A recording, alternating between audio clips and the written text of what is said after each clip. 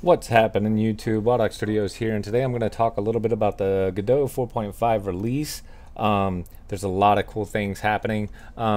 Just like the Blender Foundation, if you find yourself using this tool a lot, consider hitting that donate button up there. It really helps the development of this engine.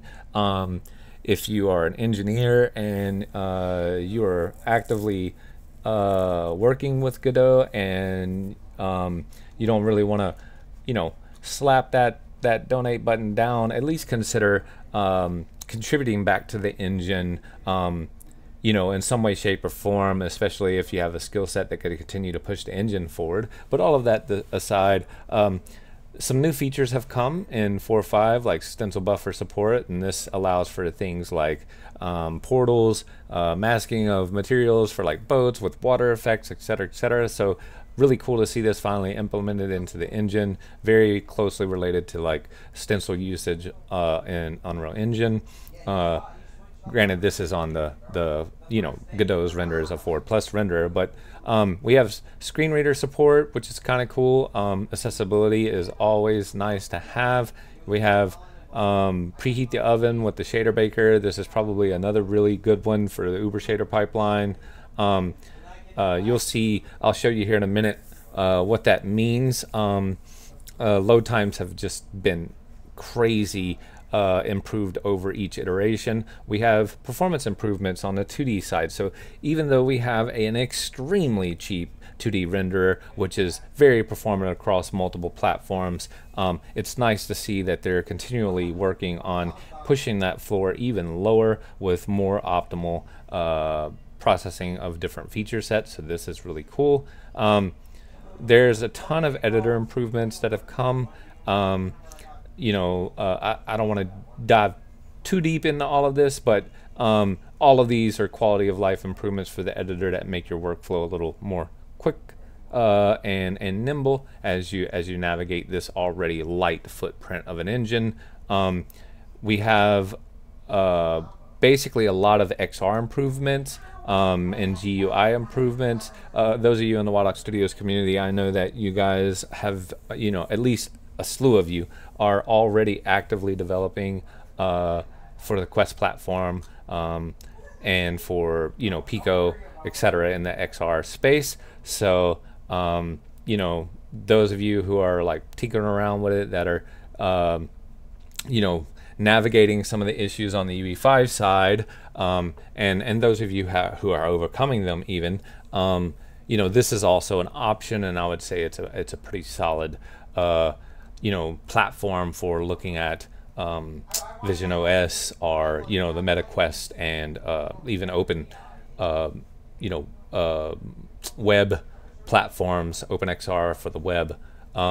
So the cool thing about this engine is so lightweight, and it's so nimble that like any Android device that has been released in the last 5 years, you can run the editor on it. So that means XR headsets like the MetaQuest is natively running this editor as well.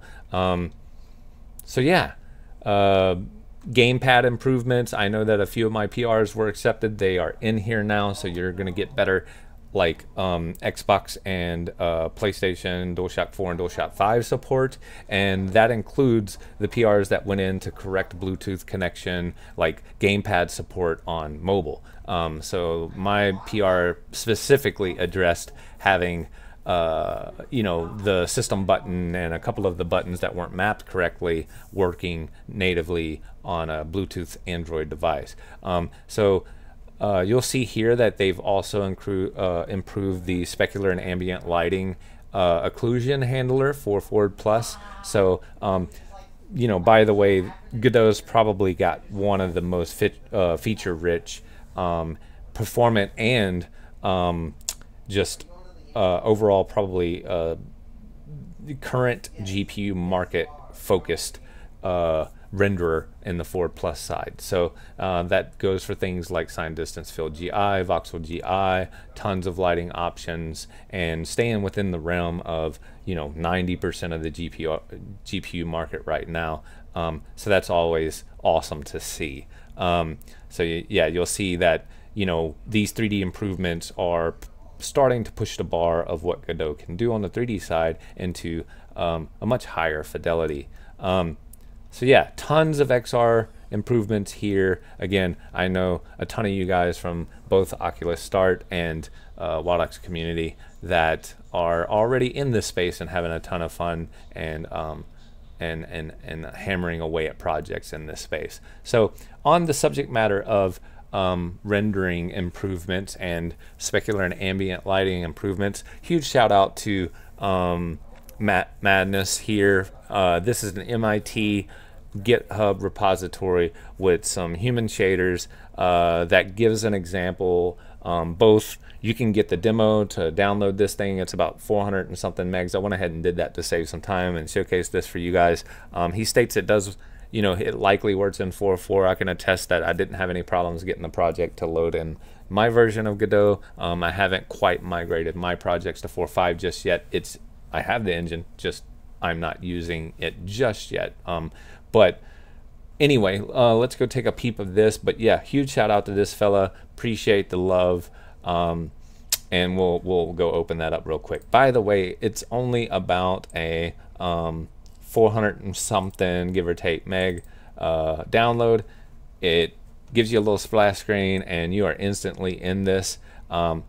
You know, this is really super impressive. The project now, if you was to open it up, you'd be able to see the animation, the rig, the morph targets, the blend shapes that are in here. But this is really impressive to see Godot pushing the boundaries. And keep in mind, guys, this is not deferred rendering. This is forward plus rendering. So the lighting capabilities of this engine is really starting to push the bar for what you know, we've seen in modern forward plus, you know, tile grid light setups. So yeah, full-blown GI is fully functioning here. Subsurface scattering is toggleable. It's cool to see that you can turn off subsurface scattering, and the way these shaders have implemented this fake subsurface is through translucency. So if you turn that off, you'll see the light no longer bleeds through if you turn it back on. So this is the way that you would usually in the past kind of approach this effect in a more cheaper way without real subsurface scattering. You can adjust this roughness value here, and you can see the specular impact on the skin there. Makes it look a little sweaty. There's a skin color wheel here. You can toggle between kind of the standard material and the GLSL implementation of this and see what those differences are in the project itself. But I didn't want to go through too much of a technical deep dive of this. It was just kind of to showcase the results. But yeah, super impressive. I would say give this little engine another year or so, and you're going to start seeing not only visual fidelity improvements, but things that are going to start making this engine just come into its own and really start competing with the big boys. So that's it for now. Remember to hit that like and subscribe button. If you're interested in Godot, Unreal, Unity, and you want a cool place to hang out with a bunch of guys that are tackling these kind of issues on a daily basis, look in that description and consider joining the Wadox Studios Discord. But until next time, guys, happy developing. Have a great weekend, and toodles.